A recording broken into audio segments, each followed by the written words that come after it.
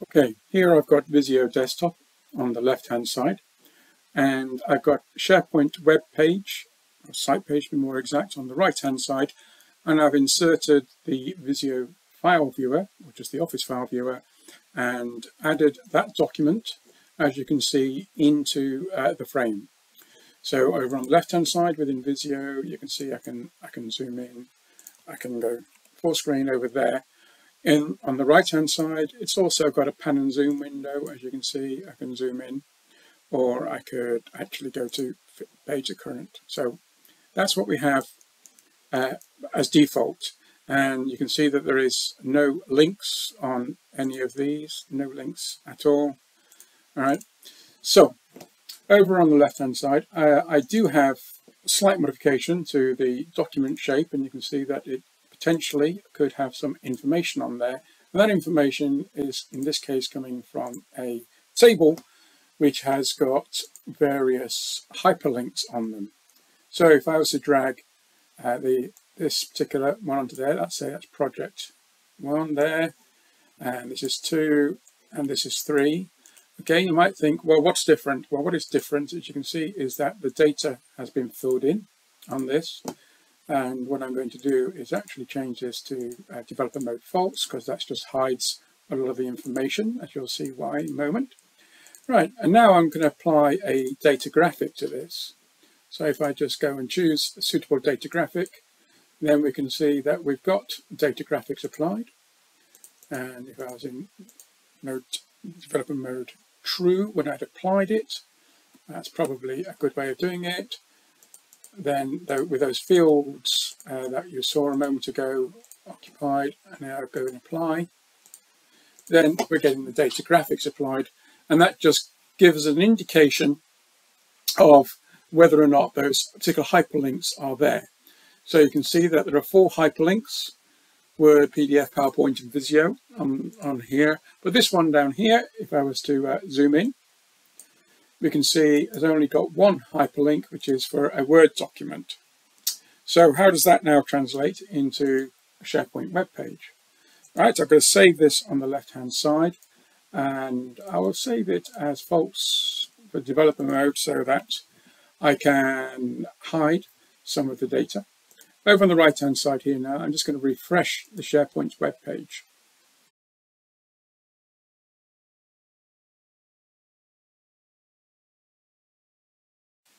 And here now we can see I've got that diagram here shown, and if I was to just hold down a control and click, we can see we've got all of the hyperlinks available to it. So if we wanted to go and see the PDF document, I just select the PDF document, and we can see that it opens up as a new tab within the browser. Select on this one, select on PowerPoint, and you see that a new tab is being opened up within the browser. So this one has only got 1 hyperlink, so just clicking on that is going to open it up, as you can see, into that particular document there. So by using this, we can use this as a way to navigate to a lot of our documentation. And we can, if we wanted to, obviously do the same sort of zoom that we had over on the other side. So if we've got a large diagram, it enables us to zoom in and out. So multiple hyperlinks available to us with a control key down and doing a left mouse click, they become available to us. So that is one way of doing this.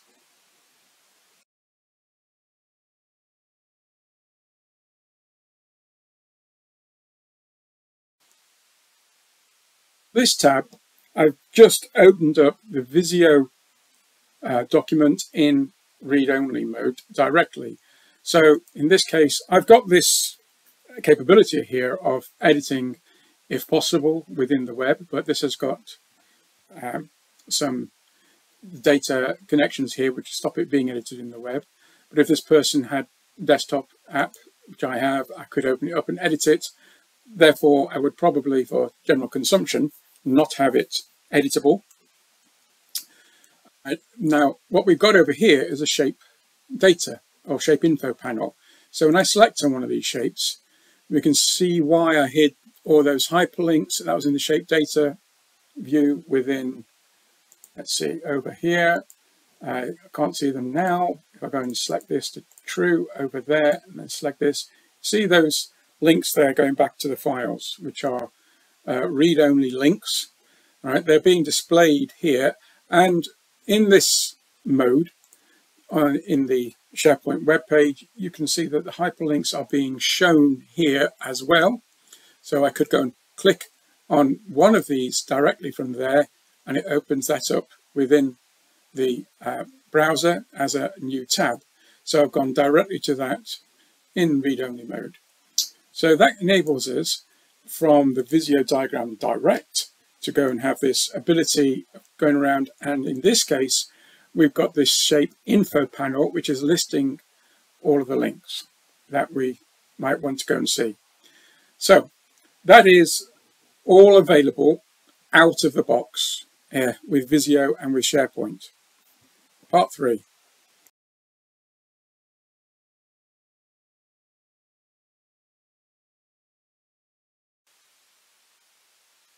So now what we can see here is a SharePoint site page, and I'm just going to go and add in what I used before was the file viewer, the Microsoft file viewer. There is a diagram frame that you can download from the Office store, written by another Visio aficionado, and if I insert that frame, we've now got the ability to configure. So in here I go and choose the drawing that I want to display, which if I go to my site, into my documents, and I've got it under my frame, this diagram there with links, open that, it will now appear in there. So in this case, you can see that is left exposed. If you want them, the toolbar at the top and at the bottom. So under this diagram drawing interactivity, I could switch off pan and zoom and all this going on, or hyperlinks. I'm going to leave that on and leave it as that. So now we've got that inserted. What do I get that's different? What I get, I've got this available at the top, which gives me the shape info panel, as you saw, is available in the Microsoft viewer, but is not exposed by the general Office file viewer. So here I can now get to this and see those links from there and choose to go and follow those links from here directly, and gives me an open tab, as you can see.